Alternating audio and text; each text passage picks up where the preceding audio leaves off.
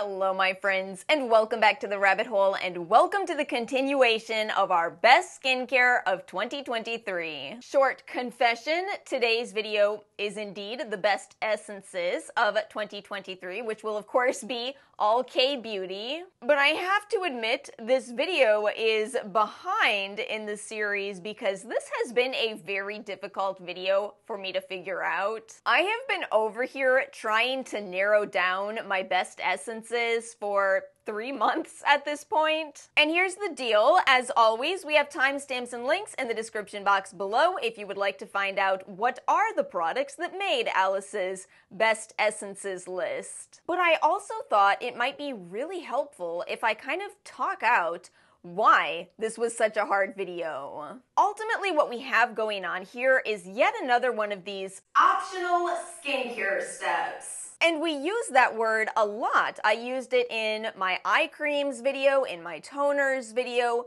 but what does it really mean to say a step is optional? I feel like in having this conversation, we can also talk out why it is that you sometimes see people say things like, skincare content, it's all about selling you the next big thing. I hate hearing that because I definitely am not trying to do that, and I also feel like none of the channels that I watch are doing that either. I feel like I am trying to share with you what I've tried, hopefully help to narrow down what'll be a better fit for you, because there's too much skincare out there, nobody can try it all. And so I appreciate the other creators that I watch that are doing the same thing, sharing honest thoughts, helping to narrow things down. But one of the best ways to narrow things down for you might be to really talk about how this entire category of essences compares to something like toners or serums. So, an essence is a step that is often used between toner and serum. And the reason for that is because of the thinnest to thickest rule. Toners tend to be a lot more watery, and essences tend to be thicker. And what this means, when you apply a toner to your skin, because it is so watery, the water has a real tendency to evaporate. Whereas when you apply an essence to your skin, there's a lot of ingredients in it to make it of this thicker, more viscous consistency, so it does not evaporate as quickly. So in the simplest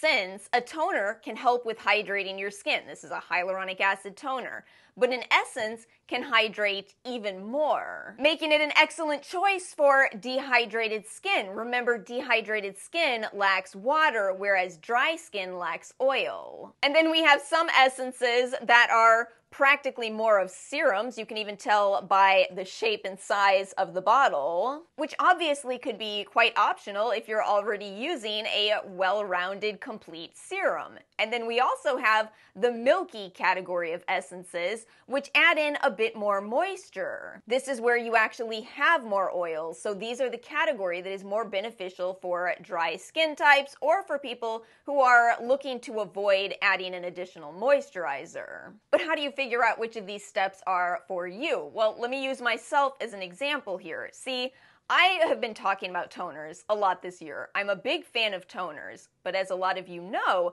I started using my toners in a very different way this year. I both started using the system of toner pads as well as compressed sheet masks, which means what I just explained to you about how the water evaporates more quickly from a toner, I've been over here negating that by putting a physical barrier with the toner. So in this past year, I took my toner step and made it more of an essence step. I made essence redundant in my own routine without necessarily realizing it. You know, I had to sit over here and think through this myself. Without realizing it, I made this step redundant, so it is even that much more optional for me at this point. However, I loved this category for a long time, so I still did want to come out with this video for you. I just also wanted to have this chat and, let you all know this is what it means to say something is optional. You too can look at your routine and determine, do I even need this in my routine? Am I meeting all of my needs already with these steps that I have? Will buying an additional product give me more, or is it just redundant? Y'all, I have to lose the bell. I keep hearing it. I don't know if the microphone is picking it up.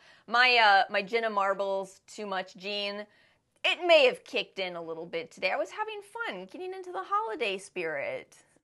And if this conversation isn't making sense so far in terms of figuring out whether you need this step, bear with me because we're going to talk a lot about that through the whole video. But let's get into it. I want to start with my pick for sensitive skin.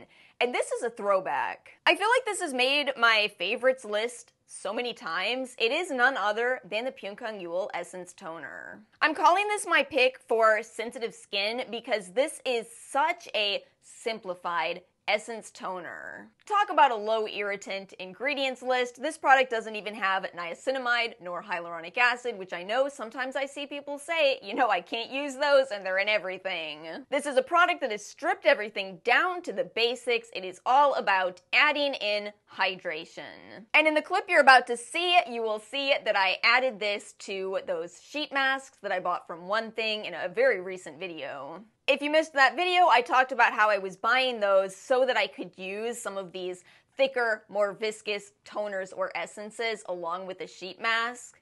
But even in the initial video where I talked about these, that's where I had this realization of just how much hydration I delivered into my skin. Because again, you've already got in this essence step ingredients that are more viscous, that are more hydrating by their very nature. When you lock those into your skin with a sheet mask, oh my goodness, such immense hydration.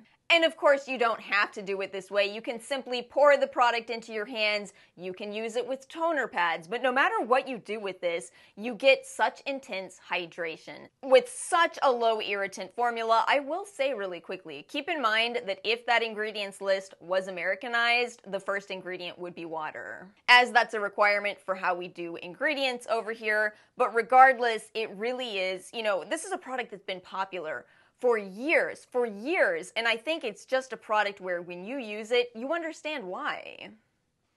We are moving on to my pick for Best Soothing Essence, and it is the Eccentree Onion Essence Toner, which I no longer have. This is the first time this has happened in doing the best skincare of 2023 because these are my favorite products. Of course I still have them.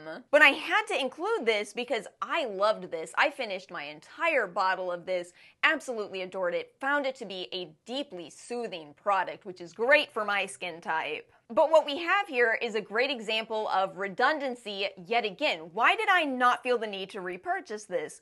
Well, because I have favorite soothing toners, that I do the DIY mask system that I've now shown you in this video, with those very products, which gives me essentially the same effect as this product. So I don't need it anymore, but I still remember just how much this soothed my skin anytime my skin was irritated. If I had any kind of barrier issues going on, this was such a good option. I will also say once again, even though this is the onion line, no, it doesn't smell like onion at all. Remember that onion extract is used in products like Mederma. It is an ingredient that is used to help brighten the skin. So you may be getting a soothing and brightening product all in one. I wouldn't rely on this one for treating hyperpigmentation. Again, I think its strength is soothing, but overall, I think it is a very well-rounded product and it's still unique. And you know I love unique. We don't see a lot of onion products, I think because people are nervous that they're going to smell,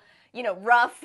Wonderful product. I think I might, if I can, I'll pick up a mini. I don't know if they've made minis of this, but I do sometimes miss it, even though I don't realistically need it. Okay, next category is going to be moisturizing essence. And we've covered the differences here. Again, this is where you have your oil ingredients, whereas hydrating products are where you have your humectants. And I couldn't pick.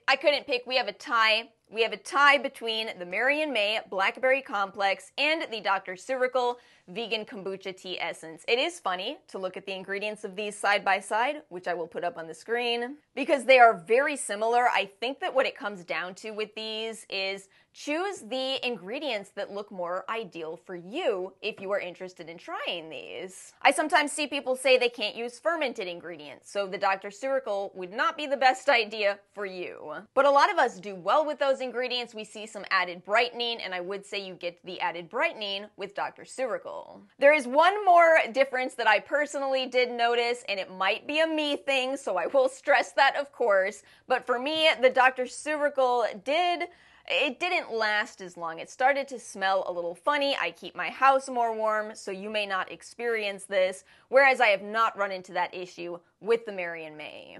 But let me talk about what these do, because again, they are such interesting, unique products. Both of these are products where you have your moisturizing layer and you have your watery layer. And to use these, you shake them up and apply them to your skin, because you are getting both hydration as well as moisturizing properties. I personally, to this day, like to do this step after serum. Our skincare routine belongs to each one of us as an individual. We are free to use products in a way that makes most sense to us, in a way that works best for us, that gives us the best results. And I love to do this when my skin is more dry. Oh, in these winter months, adding this step is so helpful as a dry skin type myself.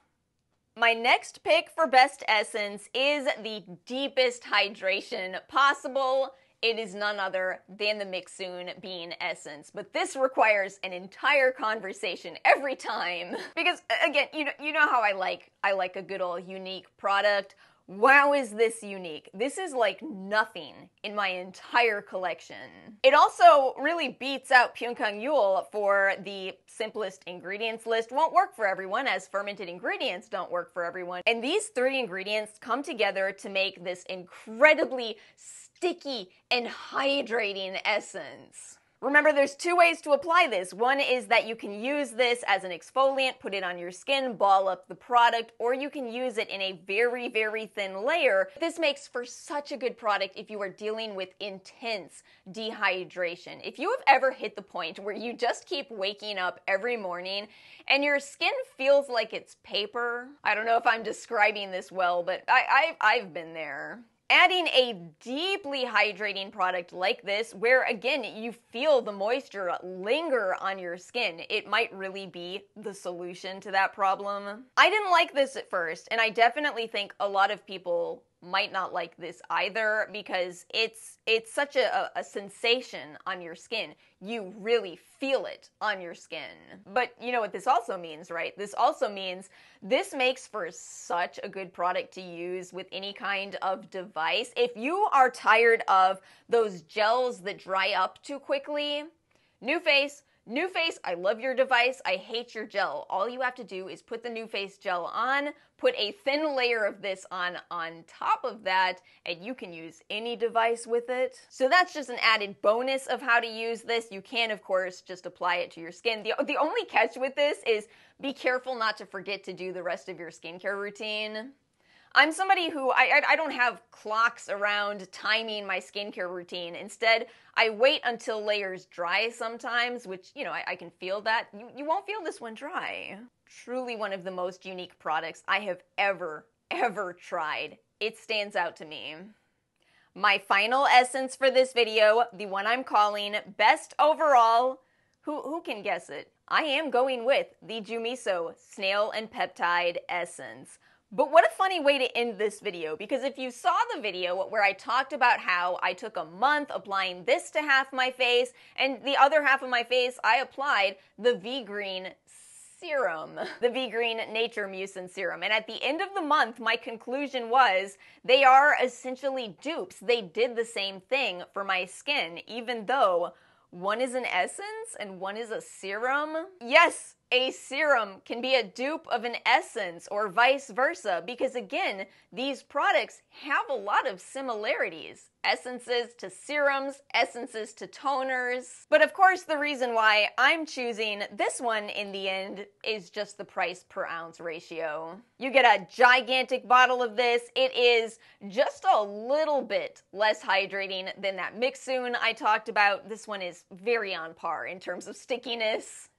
It dries down a little bit faster, but it gives you a ton of time with your skin feeling very moist. And remember, when you are using these deeply hydrating products, that helps with the absorption of anything you apply on top. So what I personally love to do with this, because, you know, it is hard to say how much of those peptides are present in this product.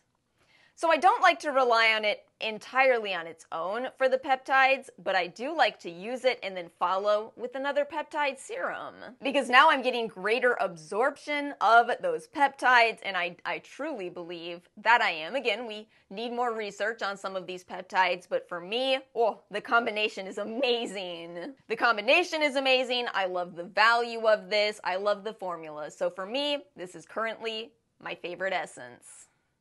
So my friends, that brings us to the end of, again, one of my hardest best of skincare videos I've done. As always, let me know your thoughts. I'm really curious to know what you all think of the redundancy conversation. Where is my person who looks for the word of the day? I think it's safe to say it was redundant in this video. But as always, thank you all so much for watching. I hope you are having a wonderful week. Make sure to like and subscribe if you enjoyed this video, and I will see you all next time.